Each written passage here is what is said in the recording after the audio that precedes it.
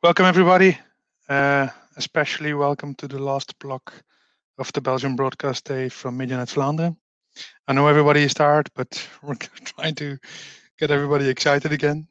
My name is Frank Vervaken. I am actually working for the company CNRood in Belgium, and also my colleague Hans Verhelst.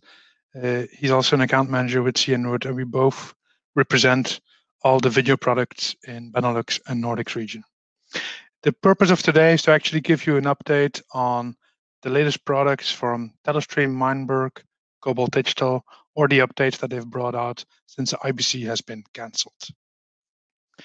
CNRood is actually a company that specializes in the distribution of test and measurement equipment, as well as active network equipment.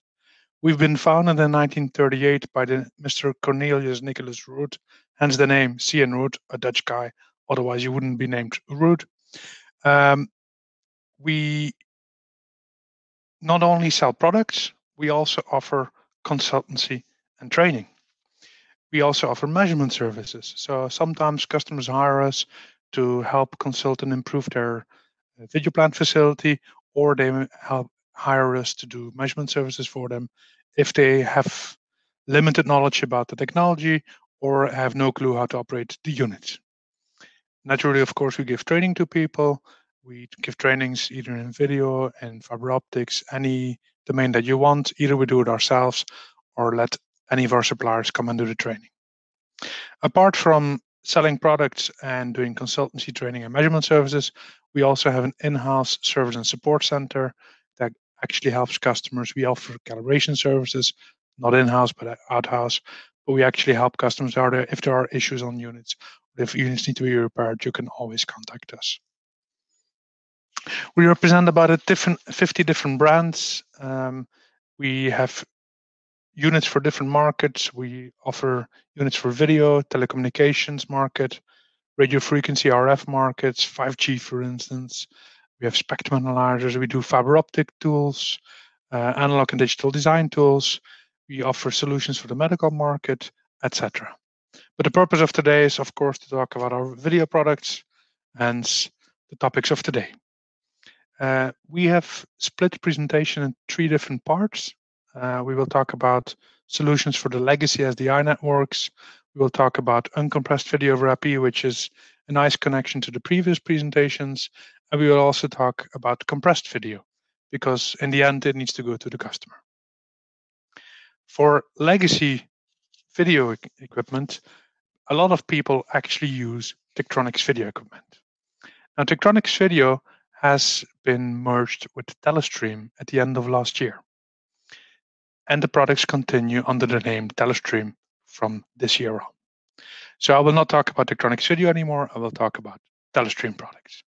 Now, a lot of customers use sync pulse generators from Telestream that actually enable you to generate synchronization all over your network, whether it's blackburst, tri-level sync, word clock, can be SDI test signals, can be AES test signals. Most of the time you need 2 sync pulse generators with a changeover unit, so that if anything happens on your network, you always have a steady synchronization signal. Now, of course, you need to synchronize, but you need to measure or monitor. A lot of the waveform monitors or waveform rasterizers from Telestream are used for color monitoring or color management by editing cells or OB events. But we can also sell those tools to the CIE position, the chief engineering position, either in an OB event or in a broadcast company, to do in-depth measurements of signals. Can be either in SDR, HDR domain, so standard definition resolution or high definition. It can be from PAL, analog signals, to Quad 3G 4K signals. It can be physical layer measurements. It can be the SCUTI 104 splice points measurements. It can be anything. Of course, we're not here to talk about the legacy stuff. We're also here to talk about the new things. So HDR, high dynamic range, is actually a hot topic in the sector. From Cobalt Digital, we have solutions. It's a 9904 conversion card that actually allows you to convert from HDR to SDR or from SDR to HD, and they use technology which has been designed by Technicolor. So they have a co-working relationship with Technicolor for that technology. But this allows you to have to work, for instance, in a live environment and to mix it with content from archive network and to up convert that content to HDR, or to, in the end, create an HDR or an SDR flow. Both can be done easily with the Cobalt card.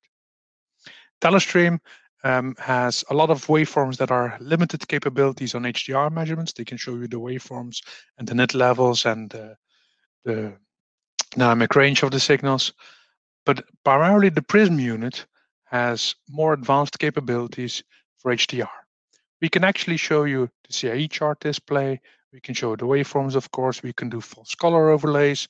We have a stop waveform function to be able to compare different resolutions of HD. Can be HDR, can be PQ, can be HDR. If you want to compare them, you need something like that. We have a light meter display. We have internal lookup tables.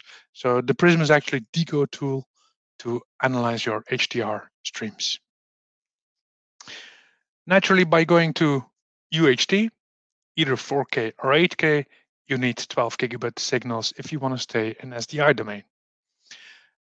Cobalt Digital offers plenty of solutions like routers, multi-viewers, distribution amplifiers, which all have 12G inputs and outputs, but also up, down, and cross conversion cards if you want to convert from SD to HD or from HD to UHD. Telestream, on the other hand, has, of course, the analysis tool. And there's only one analysis tool that has 12G inputs, and that's the Tektronix Prism or Telestream Prism unit. You can have 4 different SDI inputs on 12G, which means you can do single link 12G 4K or even quad link 8K. So even today, the unit is capable of measuring 8K signals.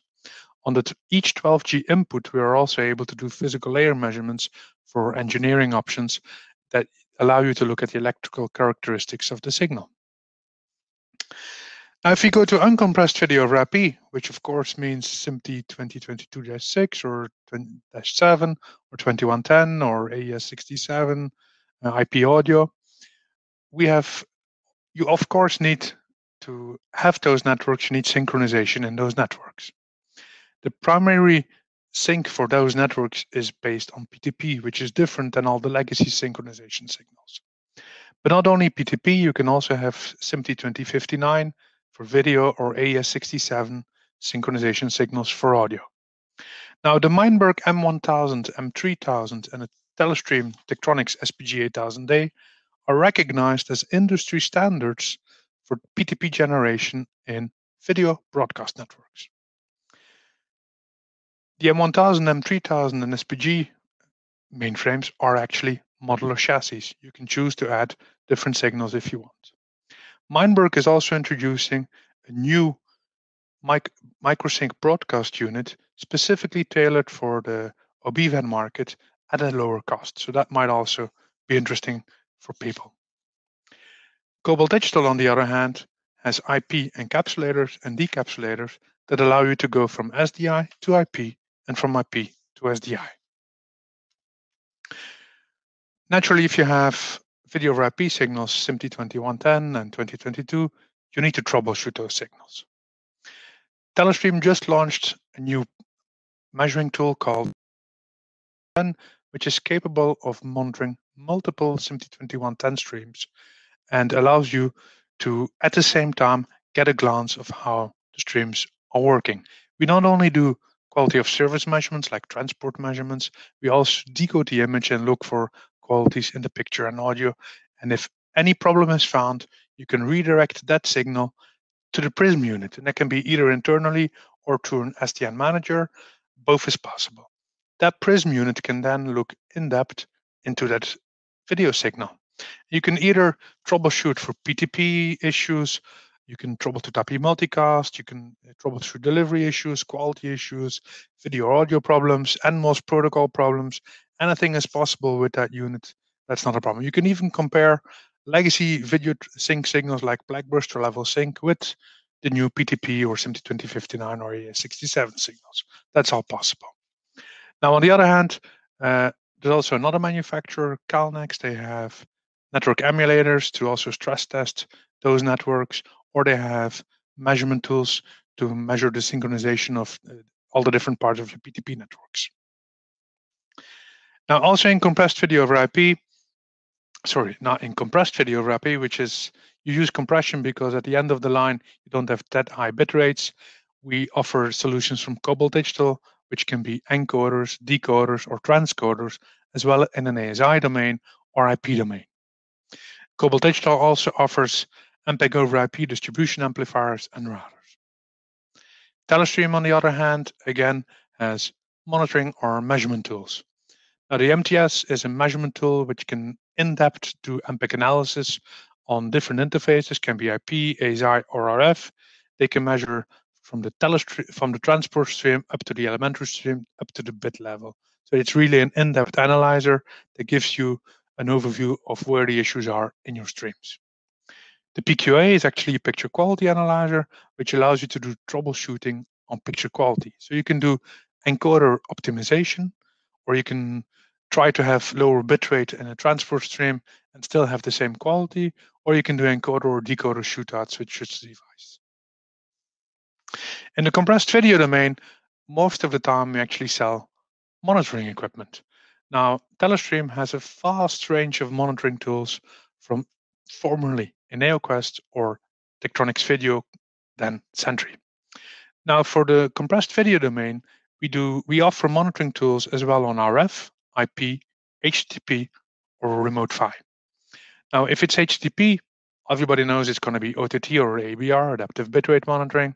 IPTV can be, for instance, Telnet or Proximus. That's what you get in IPTV.